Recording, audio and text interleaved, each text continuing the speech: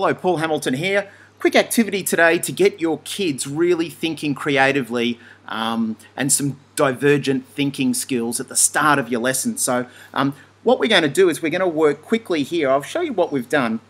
Taken a quick photo here of one of these $2-3 mannequins, these wooden mannequins that I can manipulate in regard to bringing this in to explain everything. And what I can do there, I've just taken it with a white background. I can go down now in our edit tools, go to light and really pump up the light to make it as white as we possibly can as a background, and I'll tell you why later on. So that's basically all we've done. I've grabbed a $2-3 mannequin, wooden mannequin from an art store, and I've taken a photo of it with a white background if I possibly can. Now I'm going to jump in to explain everything now. And this is just a really quick 5-minute activity that you can get your kids to do. They come into class, they take a photo of the mannequin. Now you can use Lego, you could use a little figurine character, anything at all. And what we're going to do is we're going to bring that in, or get the kids to bring in that photo that we just took. So I've got the mannequin here. Now you can actually put the mannequin in different positions to each lesson to really get the kids to think about it. Now I'm going to press the lasso tool, and I'm going to quickly just trace around. Now you can be very methodical about this if you want, but because I'm racing the clock a little bit with my tutorial, I'm going to do it very, very quickly. And if I wanted to, I could be really careful, but that'll do for now. And then I'm going to press done, and there he is. He's not too bad. He's still got a little bit of a, I guess, a glow around him, but that's okay. And get your kids to do this. Think creatively, think divergently, think about a scenario, a situation, a story or a narrative, if you like, that has this character. Let's call him Bob, and what he's going to do. And so send your kids away. Say to your kids, hey, the most creative idea is the ones that we really want to celebrate. So it could be as simple as doing this. We could go into explain everything, and your students might come up with the idea. Let me go with a red color here. Go to my shapes, circle, and it could be a case of, okay, we've got a circle here, let's go to our pen tool, let's make it a little bit thicker, make it blue, and we can put a little ribbon on that. Then we can actually press the I, let's press the I here, and just group these two. So we're going to group them, and now we can actually do it, and we could have our little character Bob here with a balloon. Okay, a really, really simple idea, not that creative, I guess, but think about 26, 27 kids all coming up with some different ideas in regard to what Bob could be doing with this situation and what he could be holding with his left arm. Now, for kids that really want to be creative, we could actually story tell this a little bit more, press the record button, and have the balloon flying away. And press stop, press play.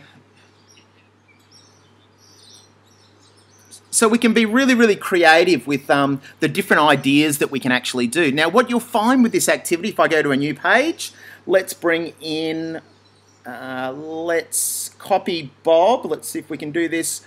Copy.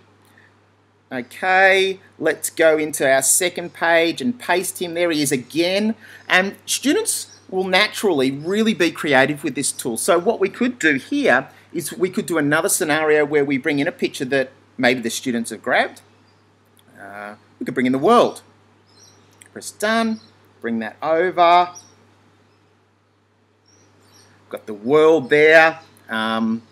We might do a little bit of a thick brush. Let's just do it with blue here and or red. Just go over the top there, and we could actually have kind of doing a picture around it a little bit and actually have Bob getting cut off a little bit there. I won't do the whole thing, but it could be a case of Bob reflecting, I guess, on global change and the rising waters, and Bob's holding the world up over the ocean. There could be some metaphorical kind of thing there. We could go a little bit further. Let's bring in Bob again. Oops, let's go back. Let's paste him in again, and let's go with something totally different. Let's bring in another image. Let's go try and be creative this time. Okay, clock, that's good. Got no hands. We could actually make a hand in Explain Everything. It's a very thick hand, I know.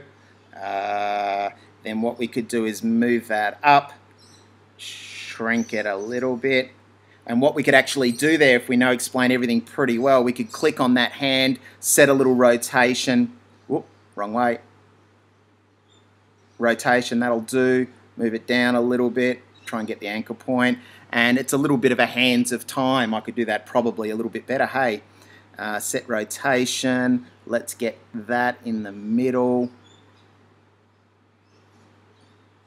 That's a bit better. And so you've got the hands of time. Let's shrink that. Let's group it.